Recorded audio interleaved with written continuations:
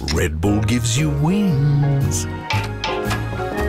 The drink you see is kind of a business marvel. Though it is the most popular energy drink, its contents aren't patented and all its ingredients are listed on the silver can.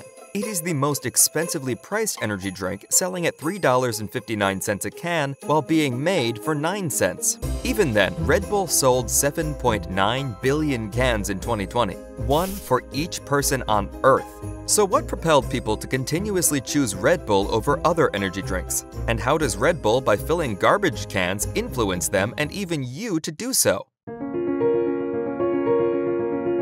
When starting out in 1984, Dietrich Mateschitz, founder of Red Bull, didn't know that he was going to face the toughest 3 years of his life. The struggle with the Austrian FDA to get Red Bull approved, the constant experimentation to make the drink more suitable for the European market, and a horrendous product review provided by a marketing research firm hired to test Red Bull. Mateschitz recalls, "People didn't believe in the taste, the logo, the brand. I never before experienced such a disaster." He believed in his product, but knew it was going to be difficult to convince people of the same. Hence, to kickstart his growth, Mateschitz started using marketing techniques that played on human psychology. Here I have to introduce a new concept that has been affecting human decision-making for thousands of years: heuristics. In other words, mental shortcuts. Let's say that you were surfing YouTube looking for information on a particular topic. You come across 2 videos on the mentioned topic, one from a channel having 50,000 subscribers and another one from a channel having 1,000 subscribers. Which one do you click on? You would most probably go with the one having 50,000 subscribers. Why? Because of the belief that the channel with 50,000 subscribers will have a better quality video than one having 1,000. Here, you formed a judgment on the quality of the video based on the popularity of the channel. This is known as a heuristic.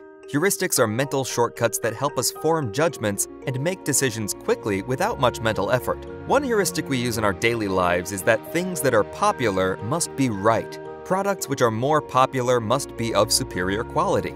This saves us from all the effort of checking whether such products are actually better. And it is this perception of being popular that Mateschitz influenced in his early days. First, I would like to get the obvious out of the way. No successful business exists without a successful product. Red Bull has always delivered on its promise to increase its users' energy, concentration, and alertness. But when the product was introduced in 1987, no energy drink market existed.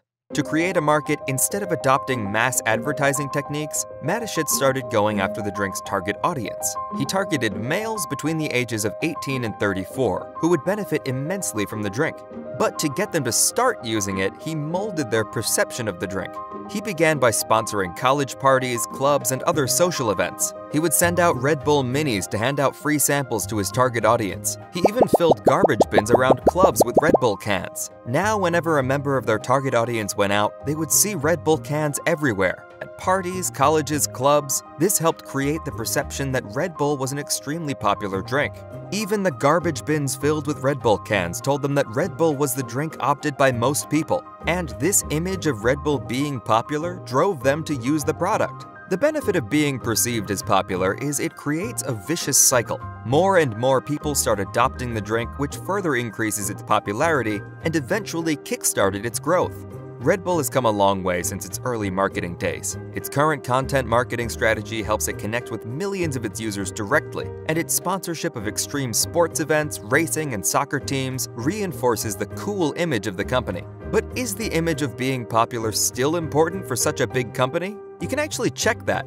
Let's suppose that you want to try out your first energy drink. You go to the store where you see a number of energy drink brands bundled together. But before making your decision, a couple of recent articles come through your mind that stated that Red Bull's sales have declined by almost 60% over the past 3 years, and that the sale of Monster energy drink has risen by 300%. Now, which drink do you choose, and does this information affect your decision?